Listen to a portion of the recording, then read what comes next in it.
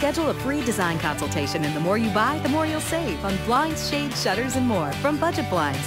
Visit budgetblinds.com today.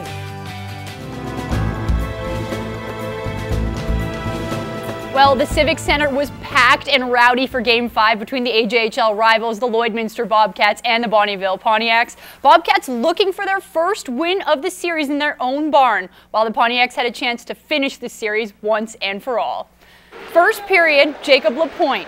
He fires it from the blue line, gets Troy Tremblay's pads, and in the ensuing flurry, it's Taylor Latoski who nets it. Cats get their claws out first. Now, with 2 minutes left in the period, Bonnyville responds in a big way. This might be the goal of the year in the AJ.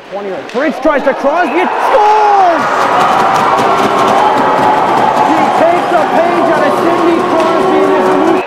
Wow, when do you ever see that? What a showstopper.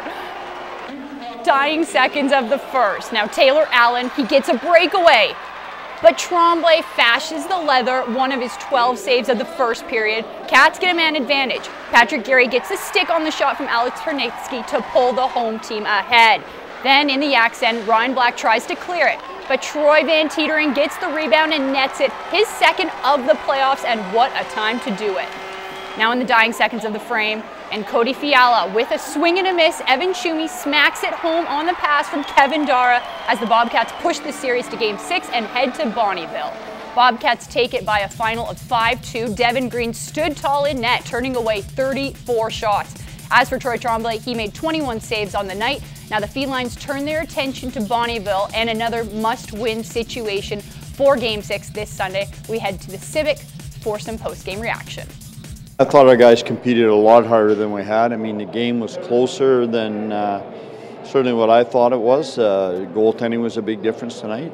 Devin made some big saves and gave us a chance. And, you know, I thought we got some pucks and traffic to net when we were successful on their goalie. But, you know, in the defensive zone, neutral zone, and offensive zone, I thought it was a fairly evenly matched game. Something to do with the Bobcats just does well with a do-or-die situation. So I think we kind of rallied behind that, and everyone was pumped up. There wasn't too much chatter in the locker room before, and so everyone knew what kind of they had to do. Just for, I guess, pride ourselves, we don't want Bonnyville to walk in here and sweep us in our own building for the series. So I think we owed it to ourselves, everybody, the fans, everybody, just to kind of play our best and get a win. Just because, again, pride was kind of the biggest thing there. Now, if you can remember way back to late December and early January, the Bonnyville Pontiacs weren't always looking this poised to make or even perform in the playoffs. But it's amazing what a few trades and some team chemistry can do for a club. It's hard to believe that since January 16th, the Bonnyville Pontiacs have only lost 2 games in regulation, and they've both come at the hands of the Lloydminster Bobcats in playoffs. Not very many teams in the AJ thought we were going to make it this far, but we kind of just got everybody to believe and started going along, and now everybody in the room believes. It's a pretty big thing. We've heard and read what other teams have said, and we just take that and use that as fuel. Much of that recent success is due to clutch trades at the deadline. Evan Warmington, a 20-year-old forward, had 7 points in 18 games with the Whitecourt Wolverines, but has racked up an impressive point-per-game average with the Pontiacs. It's always a little difficult getting traded at first, but these guys came opened up with open arms, and they've just welcomed us. I just think I've been given like a bigger opportunity here. Just like, I don't know, Rick's put a lot of trust in me, and it's been paid off. I think we came together at the perfect time, right after the deadline there, and everyone was on the same page. Guys kind of seemed like we had all the pieces. We just had to use them, and when we started winning games against bigger teams. The trades also took some of the pressure off Dylan McCombie and Kyler Hain. But for each of the 20-year-olds, the sense of urgency in the playoffs is imminent, and this will be their last chance at a title. I'm just leaving everything out on the ice. You know, anything I can do to help the team, blocking shots. I know I'm a 20-year-old. I'm done after this year. I definitely do not want to be done, so I want to play this out as far as I can. For some reason, the league likes to, a lot of the other teams in the league like to see us as underdogs, but we don't feel like we're underdogs to ourselves. Like, we believe in our dressing room that we're a good team, and that's all that really needs to believe it. And to the minor midget provincials, the Lloydminster Rohan Rage were in the semifinals earlier today, facing the NWCAA Stampeders.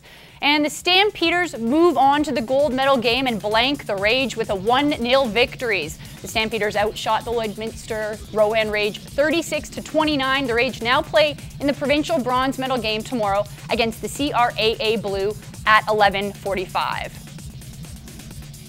It was the regional championships for the Saskatchewan High School Basketball League in Lashburn this afternoon, and a juicy prize on the line, a spot in the coveted Hoopla tournament in Saskatoon next weekend.